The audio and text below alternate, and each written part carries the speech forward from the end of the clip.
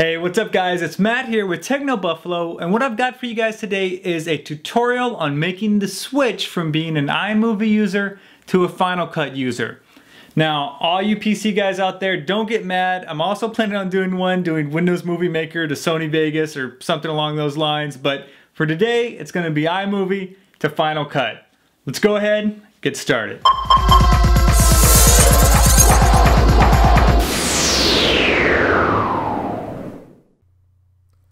So one of the biggest hurdles that iMovie users face when they're switching to Final Cut is really just a mental one. When you first get it open, you see all these options and it's somewhat overwhelming. But the good news is that for the vast majority of users, 90% of this stuff you are never going to need, as it's really meant more for the pro level users out there.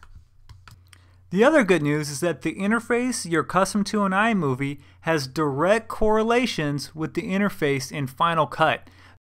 So what we're going to learn is how you can translate the moves you already know how to do in iMovie into Final Cut. So what's the first thing you do in iMovie? You import your footage into an event, right?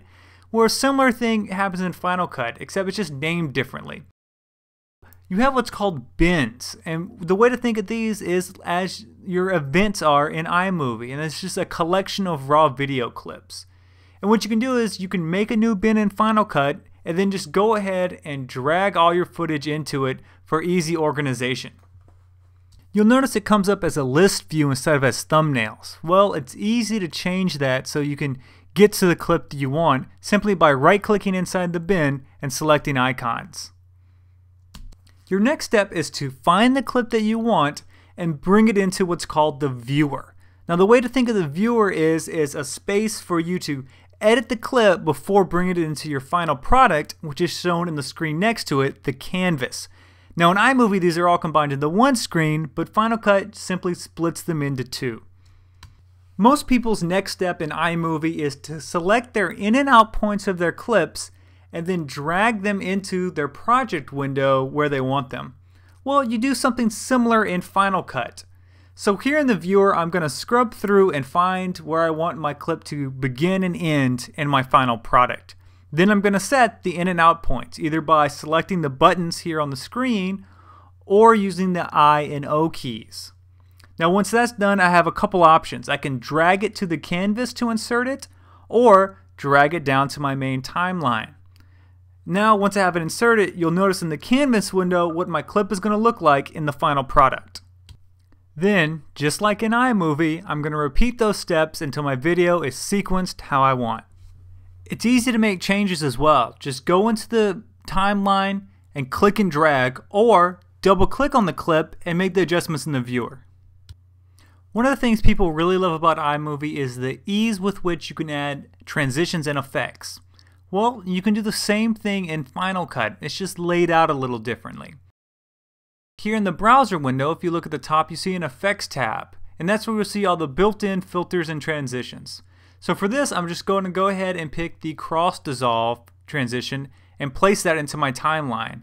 And now the clip is going to have a nice fade to it in the finished product. You can fine-tune those filters and effects by double-clicking on a clip to bring it into the viewer and clicking on the filters or motion tab at the top of the viewer window. So this is a good time to talk about something you will not encounter in iMovie, and that is rendering.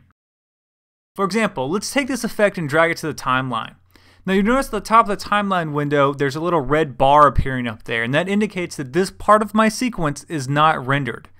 And you can see when I hit play, it actually comes up as unrendered in the canvas. So what you want to do is go ahead and go to the top of Final Cut under Sequence and then render that selection. Now that's going to allow you to see the video play in real time. Keep in mind that you'll encounter unrendered selections not just for effects and transitions, but also for certain video formats as well. Okay guys, final step, and that is exporting. In iMovie this is pretty easy. You go to the Share menu, and in Final Cut you get two different options really.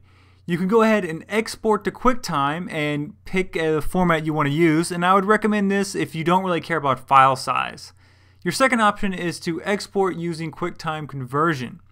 Now what this is going to do is give you some presets specifically for certain situations. Now you can of course go to the options for all these different presets and then tweak them to fit your specific needs. There you guys have it, the basics of switching from iMovie to Final Cut. A good question to ask yourself though is, do you actually need to make the switch? iMovie is a very capable program on its own and can do some really great things. Well, either way, hopefully this was helpful for you, and I'll see you in the next video.